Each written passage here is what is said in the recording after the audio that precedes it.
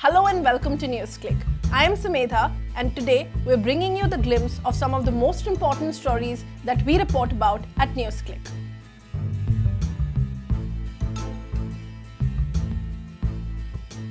Millions of workers across India are gearing up to go on a nationwide strike on the 8th and 9th of January. One of the primary reasons why these workers are going on a strike is to strive for better wages. Look at the chart which summarizes the minimum wages that are given to workers in major states. Now actually compare it to the minimum wages which are needed by a family of at least 4 persons. It is important to remember that these are notified or statutory wages which are declared by the state governments in accordance with the minimum wage laws. On the ground, the workers end up getting much less than this.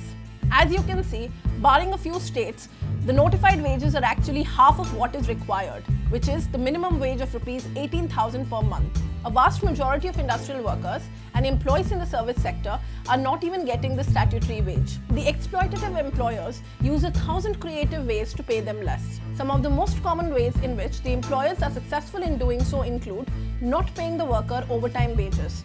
For example, the worker has worked for 12 hours instead of the actual amount of 8 hours, they do not get their overtime wages.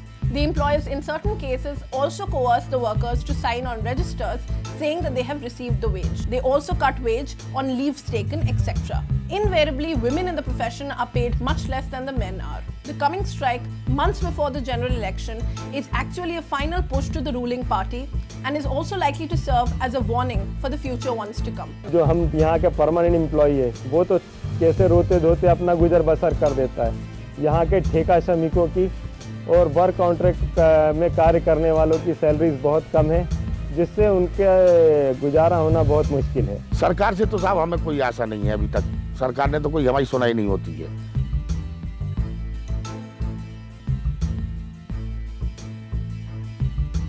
Aligarh in Uttar Pradesh is witnessing a very grave problem.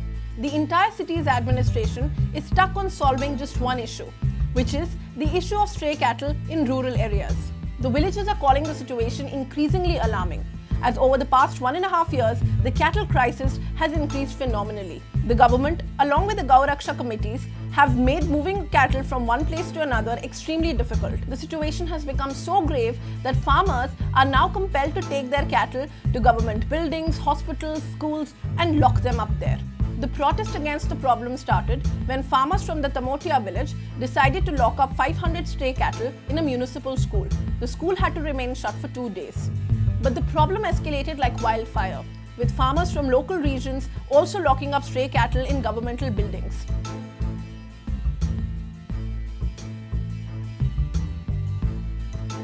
The 106th Indian Science Congress is ongoing in Punjab from 4th to 7th of January this year. The Congress is convened to promote the cause of science in India. But let me tell you some instances in the Congress itself which go against the cause and are, well, ridiculous in itself. On the first day, Andhra Pradesh University's Vice Chancellor G. Nageshwara Rao said that the Kauravas from Mahabharata were actually test tube babies. Also, Ravana from Ramayana had 24 aircrafts and Sri Lanka also had passports. Apparently, Nageshwara Rao is a professor of inorganic chemistry. At the same session, scientist K.J. Krishnan from Tamil Nadu said that Isaac Newton and Albert Einstein were both wrong in their theory of the gravitational waves.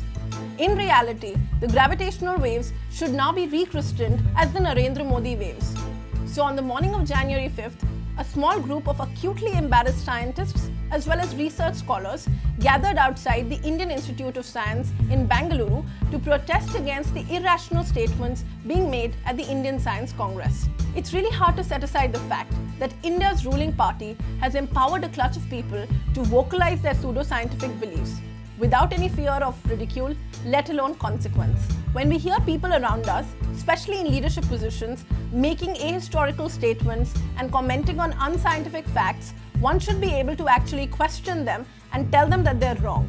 However, then we end up seeing reports on television channels about how people are being attacked for voicing their opinions.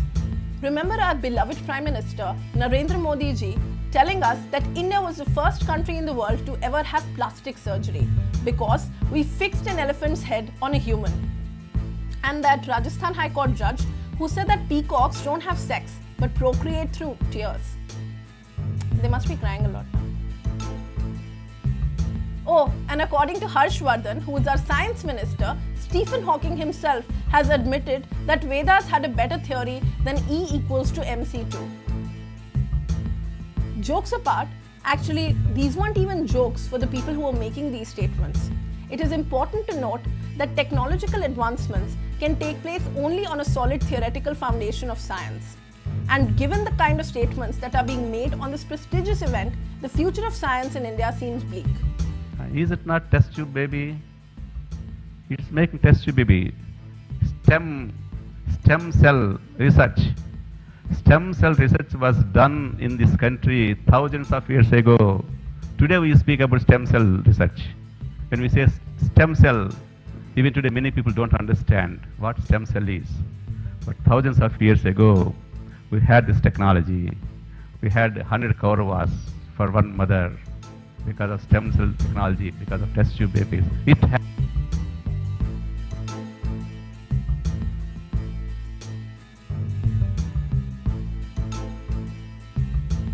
In the 8th week of the Yellow Vest movement, about 50,000 protesters were mobilized from different parts of France this weekend.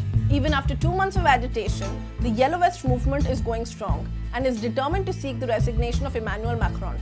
The protesters are demanding that the system in France needs to be made more inclusive of the lower class people, who are currently bearing the brunt of Macron's anti-poor policies. The Yellow Vest movement began on November 17 after the Emmanuel Macron government decided to hike fuel taxes as a way to combat climate change. This decision became the spark that actually ignited a revolution against Macron's anti-poor policies since he's taken office. Faced with the anger of protesters and huge mobilizations in Paris and other parts of France, the Macron government had to roll back the tax hike. He also announced tax cut for pensioners. He also instructed the bosses to give bonuses to their workers. Despite all these small overtures, the French government has failed to placate the anger of the lower and the middle working classes.